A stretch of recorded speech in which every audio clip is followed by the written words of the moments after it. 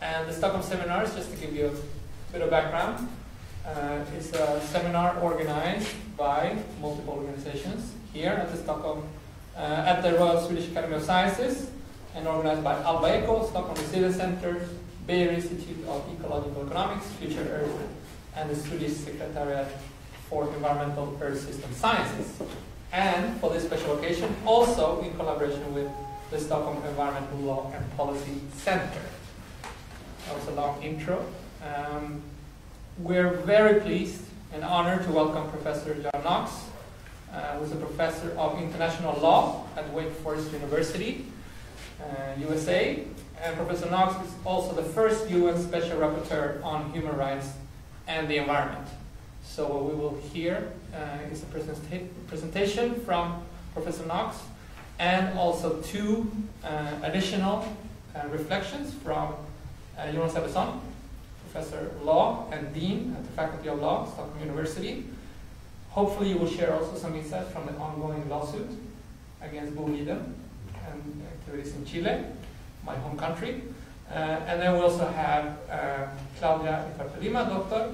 Claudia Iparpe-Lima, who's an international environmental law advisor for Swedbio at the Stockholm Resilience Center. So Professor Knox will give an introduction or a longer talk for about half an hour, and then we will have two invited reflections, and in the end, 15 minutes or so for comments and discussions with the audience. So we will end at 1 o'clock. That's the plan. So, Professor Knox, please. Okay, so thank you very much for that introduction and for the invitation to be here. It's a great honor for me to be speaking with you today. So as you just heard, I'll describe first my mandate on the United Nations mandate on human rights and the environment, and then I'll describe a little bit one application of that mandate to biodiversity conservation in particular. So I am, as you heard, a special rapporteur appointed by the United Nations Human Rights Council. That's the principal United Nations human rights body. It's composed of 47 governments who themselves are elected by the United Nations General Assembly. This is a picture of where the United Nations Human Rights Council meets in the Palais des Nations in Geneva. As you can tell, it's a rather interesting looking room. It has this kind of interesting looking ceiling, which is actually a work of art in itself. It was commissioned by a Spanish artist. And as I said yesterday, when I first began doing this work and spending a lot of time in this room in particular, I was sometimes distracted by the ceiling, which looks as if it's going to actually fall on people. It's stalactites, I guess. It has very symbolic import, I guess, but what I was really struck by is the feeling that some of the people sitting under it might be in danger of being struck if one of these stalactites was released and somehow fell on them. But as I said yesterday, over time, and because United Nations meetings sometimes are not the most interesting, people tend to drone on, sometimes it actually is nice to have the distraction of wondering, well, who would it hit if it fell? And would it, in fact, end this current intervention? I mean, is it above the French delegate? Like, what would it take to have it happen?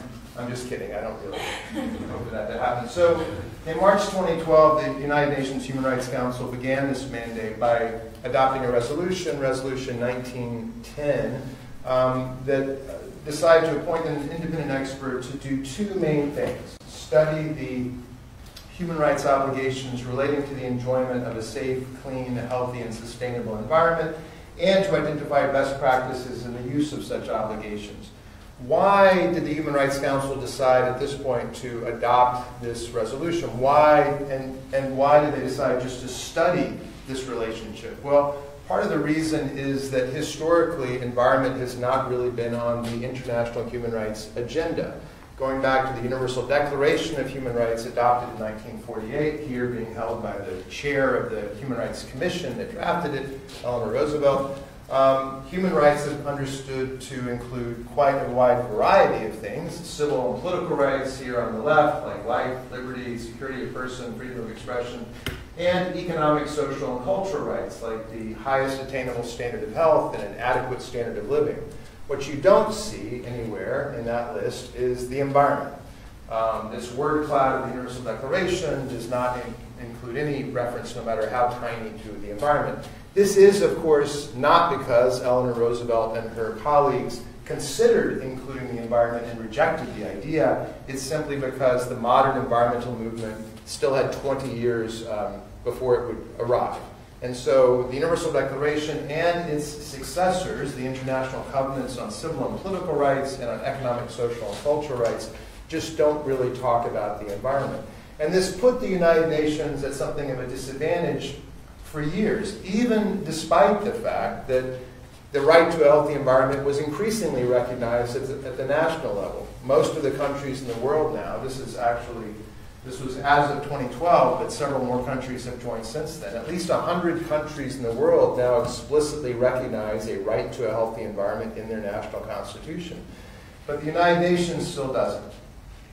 Instead, what happened at the international level is that advocates, human rights and environmental advocates, began to bring environmental cases to international human rights tribunals. This is a picture of the Inter-American Court of Human Rights in Costa Rica, but they brought cases to the European Court, the Inter-American system, the African system. They also brought cases to special rapporteurs, to treaty bodies that oversee the major human rights treaties, like here the Human Rights Committee that oversees the International Covenant on Civil and Political Rights, and my soon-to-be colleagues, special rapporteurs on the right to health, the right to food, and so forth. And what these people and institutions began to do is essentially green existing human rights. They would take existing human rights, like the rights to life and health, and apply them to environmental problems. How would they do that? Essentially, the advocates would make the case that this environmental harm interfered with the enjoyment of this particular human right, the right to life, or the right to health, or the right to property, and so forth. And human rights bodies increasingly agreed with that and said, yes, in fact, that's true. And so as a result, a kind of body of environmental human rights jurisprudence began to build up. And so for about 20 years, really, from the 1990s to let's say 2010, 2012, this body had grown. And the Human Rights Council, led by governments like Costa Rica, the Maldives, Switzerland, realized that the United Nations really had become a laggard. It was behind in this area. And so it appointed, eventually me, as an independent expert to study this area and make recommendations back to the Council. So I spent 2 years holding consultations around the world and doing a lot of research, and essentially tried to map everything that human rights bodies had said about environmental issues. And I have a series of reports, 14, 15 reports that map out these obligations. It's hundreds of pages long. But if I had to distill it all down to 2 sentences that fit on a PowerPoint slide, these would be, without those tools, it becomes very difficult to have a healthy environment. Without the ability to find out what's going on, to complain to courts, to push through new policies, and to speak freely and effectively about these issues, it becomes impossible, really, to ensure that your government is taking the steps necessary to protect the environment. So I presented that report to the Council in March 2014. In March 2015, I addressed the second aspect of the mandate. Through these consultations and research, had developed or recognized more than 100 good practices in the use of these obligations. And with the help of others, I put them into an online database, this environmental rights database, that is just an easily searchable online resource that identifies and describes good practices in a wide variety of areas, including rights to information, participation, non-discrimination, protection of indigenous rights, and so forth. So that was the end of my first 3-year term as the mandate holder. In March 2015, the Human Rights Council decided to renew the mandate for another 3 years and changed my title to Special Rapporteur.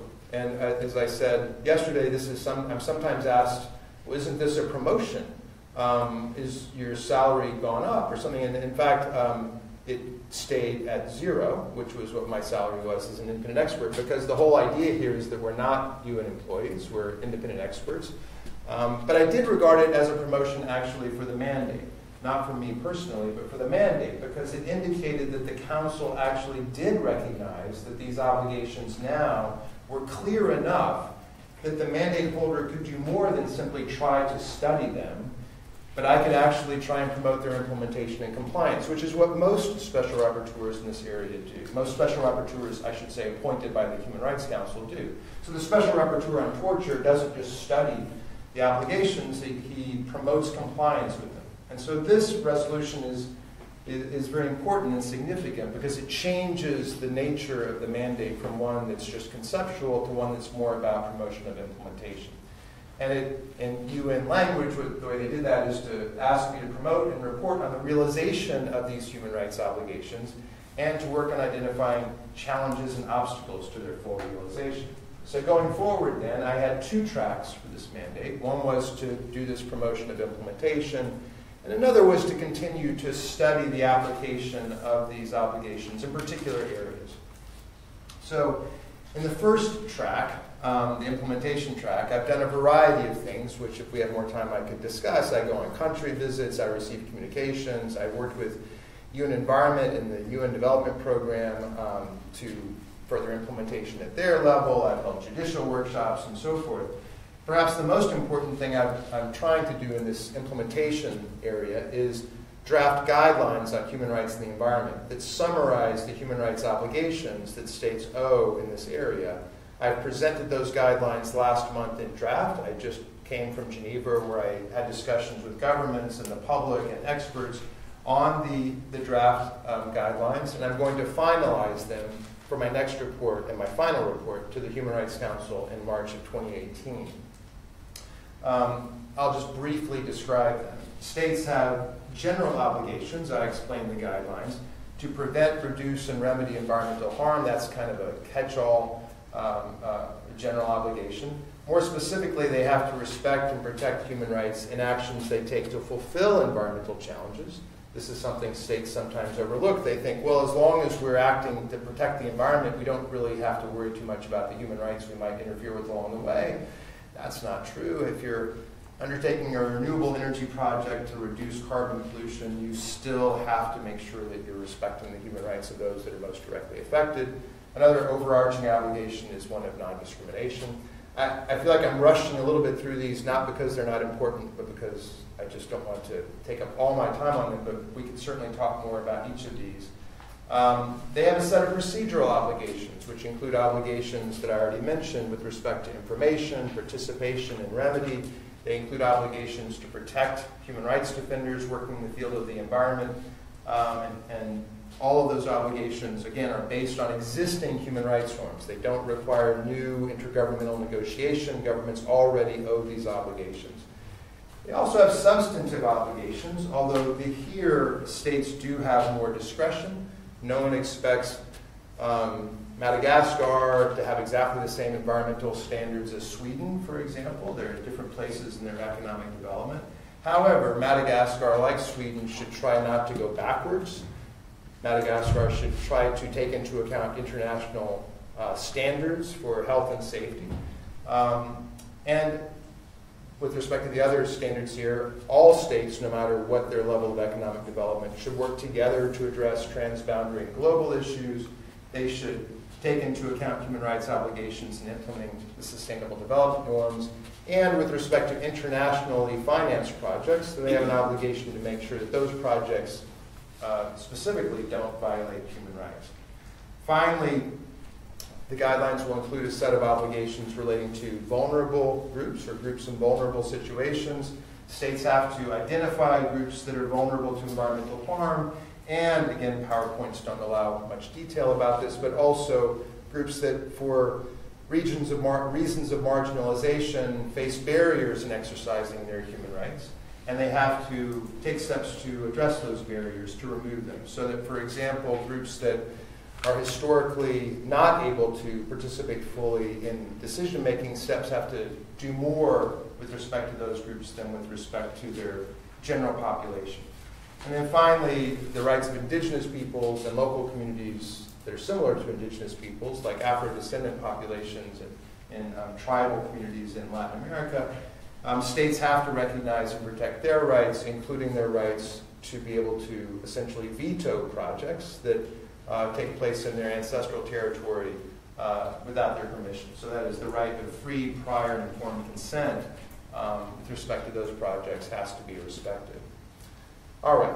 So I asked for comments in writing on this, and you're welcome to provide comments as well. More information can be found on my United Nations website, and then comments can be provided by November 11th, and again, then I'll turn these into a final form. So with respect to the second track of the mandate, the continued clarification of the application of these obligations to particular areas, in March 2016, I prepared or submitted a report to the Council on climate change and human rights. I spent much of 2015 working on these issues in the run-up to the Paris Agreement, and so my report to the Council was essentially a report on those activities. My most recent report is on conservation of biodiversity and human rights, and perhaps here I can go into a little bit more detail to explain the nature of the relationship and how states are doing in implementing their obligations in this respect. So first, what is biodiversity? Just briefly, the definition in the Convention on Biological Diversity is the variability among living organisms from all sources, including ecosystems and the ecological complexes of which they're part. So it includes diversity within species, between species, and of ecosystems. In other words, it's about as broad as you can possibly draw the term around biodiversity. And in my report, I try to explain that human well-being depends on ecosystem services. We all depend on the services that ecosystems provide to have a healthy environment. Since ecosystem services depend on healthy ecosystems, and healthy ecosystems depend on biodiversity, human well-being therefore depends on biodiversity. This is, of course, not an original concept with me. I'm simply repeating what many scientists and others have pointed out for many years. But what my report does do is put all this in human rights terms. That, as the Millennium Ecosystem Assessment of 2005 says, everyone in the world depends completely on Earth's ecosystems and the services they provide, such as food, water, spiritual fulfillment, etc. Well, all of these resources, all of these benefits can be put in human rights terms. In human rights terms, we refer to the right to food, the right to water, the right to enjoy your culture. Biodiversity supports all of these rights by making ecosystems more productive, more stable, more resilient. My report briefly describes some of the benefits that ecosystem services and biodiversity provide in human rights terms. So that, for example, the right to health is supported by the enormous variety of medicinal services that we get from biodiversity, that we essentially draw on as a kind of vast storehouse, the immense biodiverse assortment of medicinal plants and other elements of biodiversity. So, for example, the rosy periwinkle, the flower in Madagascar, that was long used as a kind of a native traditional medicine. In the 1960s, scientists studied it and realized that it could be used for the treatment of childhood leukemia. Childhood leukemia in the 1950s was one of the deadliest forms of cancer. It now is eminently survivable, not because humans invented some kind of synthetic medicine out of nowhere, but because humans realized that nature had already provided us the remedy for it. Of course, I don't want to discount the effort that it took to turn that into the medicine, but the point is, without that kind of basic data that was present in the biodiversity, that would have not been possible. It's also been used very successfully to treat Hodgkin's disease. Purple foxglove is used to treat heart disease, and there are literally countless examples of how we've done this. The right to health is also protected and supported by biodiversity. Scientists are increasingly discovering through a less obvious way, and that is the interaction between our own personal ecosystems, the little ecosystem each of us carries around with us of bacteria and microorganisms that allows us, for example, to respond to infections effectively, that our own ecosystems are being adversely affected by the decrease in biodiversity in the external ecosystem. So our immune systems are becoming less robust. We're more susceptible to autoimmune diseases, for example, because we're so much less exposed to a biodiverse ecosystem around us. I could go on and talk about the links to the right to food, the right to water, and so forth. But the point here is simple, I think, which is that because we depend so much on a healthy ecosystem and healthy, diverse biological structure underneath that, that it's incumbent upon governments to do things that protect that system, that protect biodiversity.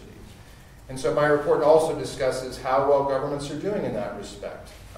In 2010, the parties to the Convention on Biological Diversity adopted the Strategic Plan for Biodiversity, which includes 20 targets, known as the Aichi targets. For example, Target 5 is to at least have, and where feasible, bring close to zero the rate of loss of natural habitats. Target 11 is to establish a target of 17% for essentially protected areas on land and 10% for protected areas in marine and coastal areas. And this is all to be done by 2020, which is no longer that far away. So in my report, I discuss how well states are doing in this respect, and it will probably not surprise you to learn that they are doing miserably. The Secretariat of the Convention on Biological Diversity issued a report recently which essentially assessed how well states were doing at the midpoint mark toward reaching these targets. This is just one example of that. They have a nice little visual chart to illustrate this. This gray arc shows the path towards full implementation of the target. And so therefore, if you're doing better than this, the arrow would be above it. As you can see, with respect to preventing the extinction of known threatened species, a rather important target in this area, this line means that we've made no progress whatsoever over the first 5 years of this target. With respect to improving the conservation status of the species most in decline, we're actually worse off now than we were in 2010. We've gone backwards on that target. So my report explains, using this and a number of other measures, that in fact we're in a biodiversity crisis. This is an index from the World Wildlife Foundation. They essentially look at how many members there are of various species, various vertebrate species as of 1970. They've monitored it ever since. What they show here is that basically we've lost about half of those species. Not the species, I should say. It's not a measure of how many species we've lost, but how many members of those species we've lost. So as a result, some populations, many populations of species are getting more and more depleted, which of course brings them closer and closer to extinction. There are some famous examples of species, or examples I should say that should be more famous, of species that have been pushed over the edge just in the last year or two. This is a Bramble K. malomus, has the distinction, or had the distinction, of being the only vertebrate species native to the Great Barrier Reef. The only mammal species native to the Great Barrier Reef. It's found on one little island in the Great Barrier Reef. It now has the distinction of being the first species known to become extinct as a result of climate change. Climate change is causing ocean levels to rise, and the inundation with seawater has wiped out the habitat of the malomus. It no longer exists. So scientists formally decided it was extinct last year. What are we losing? You could say, well, what difference does that make?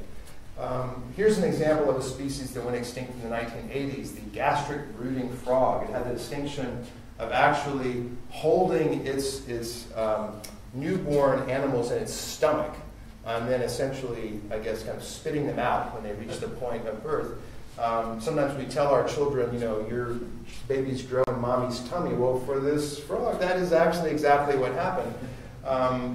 Scientists were very interested in this. How is it that this frog is able to do this? If you're someone who suffers from gastric problems, for example, or someone who knows someone who's suffering from stomach cancer or something like that, understanding how it is that this system works, it's fascinating, but we can't study it anymore because it became extinct before scientists were really able to understand how it worked. Other species, sometimes we think of this as mainly affecting species we've never really heard of. It's too bad, but these are mainly insects. And what is the malomus anyway? It looks kind of like a rat. Do we really need more of them? And so forth. Well, another way of looking at this is that the species you know and love are also at risk. The lemur, one of the most fascinating mammals in the world, is also the most at-risk mammal in the world. Found only on the island of Madagascar, more than 100 species of lemur, and all shapes and sizes, well, not all shapes, but all sizes, from very large to extremely tiny. They're all at risk. The silky sifaka, a particularly beautiful type of lemur, is down to about 120, 150 members. We're going to start seeing more and more extinctions of the kinds of animals that kids have on their calendars and coloring books. Okay, so in my report, again, I'll compress, I know I'm already over time. In my report, I talk about various ways that states owe obligations, the specific obligations states owe apply in connection with biodiversity. Let me just mention one that I've already touched on, that is that states owe duties to indigenous peoples, including to recognize their rights to their ancestral territories, and generally only to allow activities in those territories with their consent. Why is that relevant? In this respect, it perhaps is obvious, but just to spell it out, indigenous peoples are often the front line of defense for biodiversity because they live in the areas that are most sensitive to development, and they're often the reasons why the areas are not being developed. This is a study done by the World Resources Institute where they actually tried to very carefully compare forest conservation in areas predominantly protected by or protected by indigenous peoples versus forest areas and areas not protected by indigenous peoples. When I say they did it so carefully, they tried to hold steady all other variables. So these are areas that are under similar legal regimes, they're areas that are similarly biodiverse and so forth. And what they found when they looked at this, these territories in 3 states in Latin America, Bolivia, Brazil, and Colombia, is that in every case, the forests that were protected by indigenous peoples suffered less deforestation. That indigenous people simply did a better job of protecting against deforestation than other forms of protection. And this is obvious, I think, in many ways, right? Indigenous peoples protect against this because it's their culture that's most at stake. And so by protecting human rights, we protect biodiversity in that particular case.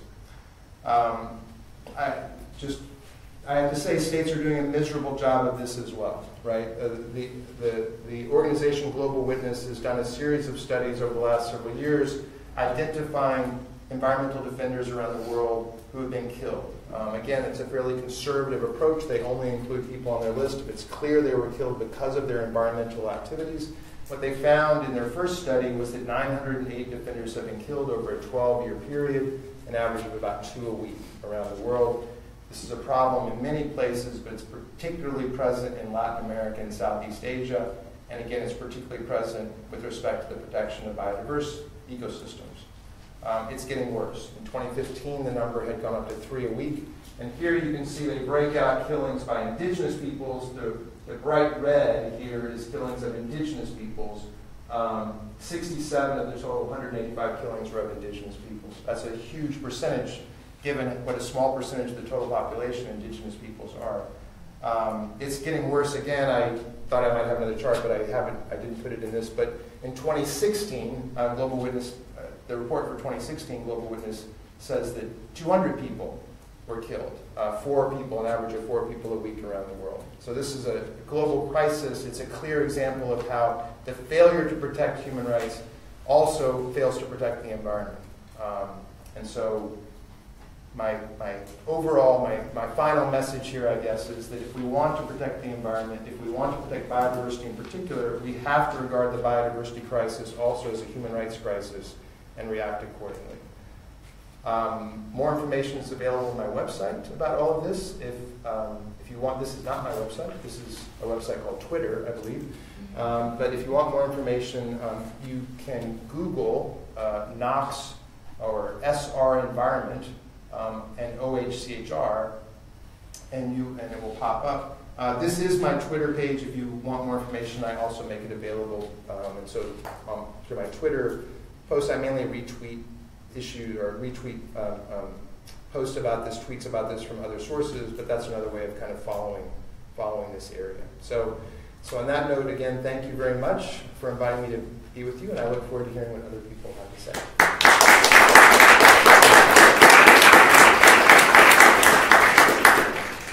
Thank you very much, Professor Knox, for a very powerful presentation. Jonas, do you want to go first? I have a couple of reflections.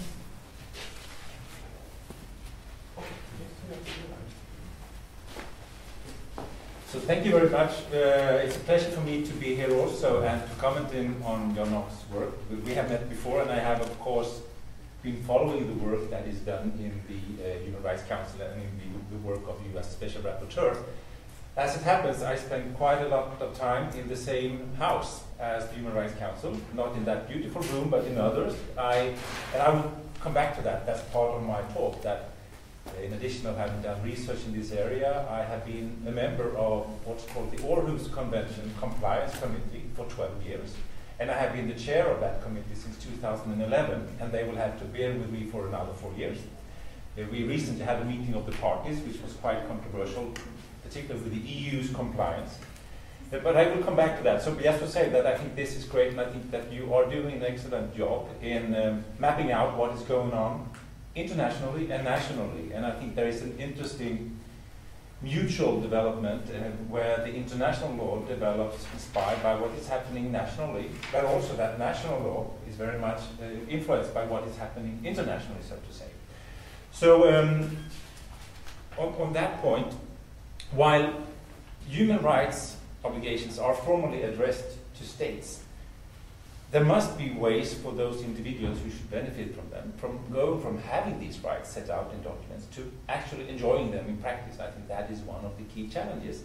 That can be done, and I think it is done to quite an extent by states putting pressure on one another of improving performance and on blaming those states who fail to do so. But there are also a lot of examples where there is no such pressure, and states have signed up to all kinds of documents, and they may have been also found in violation through various review bodies, but where there is still no further ways for those whose rights have been violated to push further. So my title of this was to go from having a right to enjoying a right, and to point at some of the procedural dimensions. And you mentioned a few of them, and I also think that they have a very important part in the draft guidelines that you present. So, and this is, of course, where I have some experience. So I will say a few words about that.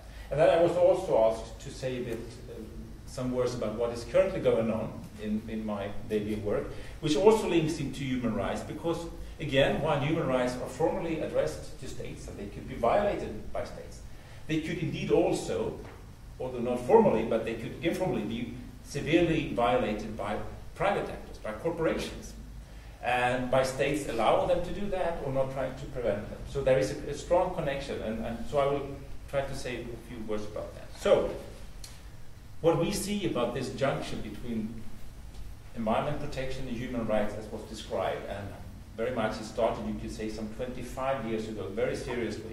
If you would pick at one specific event, it would be the Rio conference in 1992, where this was addressed, although, of course, there were developments before that. But you can see that in all human rights, in all international environmental treaties adopted since then, there are references to public awareness and public involvement. Whereas in literally no treaty adopted before that was there any such reference. As a result of that, 50 states in Europe, and well, at that time it was less, but now there are 50 states ranging from Iceland in the west to Kazakhstan in Central Asia, have signed up to an international treaty on participatory rights. And this is very much at the junction between environment protection and human rights issues. So, in which ways could members of the public move from having this right to enjoying that right? In the draft that John briefly presented, these points are addressed. First of all, by having access to what is going on. You cannot participate, you cannot claim your rights if you have no idea what is going on. There is an interesting jurisprudence, for instance, in the European Court of Human Rights, setting out that if you're not able to assess the risks that you are exposed to, your right to privacy and family life is violated. So access to information is a key point. To be able to participate in decision-making relating to specific activities, to plans, even to the adoption of certain regulations, is one of the another point of making it possible for members of the public to also ensure the substantive parts, ranging from climate change to biodiversity, other dimensions more focusing on social life or social health. And finally, the authorities are not doing what they should, if the legislation that is there on paper is not implemented in practice, you need to be able to push these authorities and the private actors in the right direction by having access to adequate remedies, which could be courts, but it could also be other quasi-judicial bodies. So what this convention sets out, and where I think that part of the inspiration in the guidelines is from, is to set out certain minimum rights on these areas. And exactly as John pointed out, the challenge is how can you set out minimum guidelines that apply, in this case, to 50 states with very diverse political, economic, and social system. Now, what this has worked here is that in addition to setting out these rules that states sign up to and they ratify, there has also been an institutional mechanism that is intended to make sure that states do what they're supposed to do. In the human rights areas, you have courts or commissions or committees who may carry out that function if members of the public bring cases to them for review. In the Århus Convention, a compliance committee is set up, which is unusual in that it cannot only be triggered by other states, but also by members of the public. And this committee has then been examining these complaints. And for instance, and this links into human rights also, found states also originally most states were from Central Asia and the Caucasus region, but increasingly we also found EU member states and the EU itself in violation. So for instance, if you look at what kind of risk you are exposed to, in the UK, take this as an example, they are now planning for the construction of a huge nuclear power plant. And they have very advanced decision-making processes. Members of the public can participate.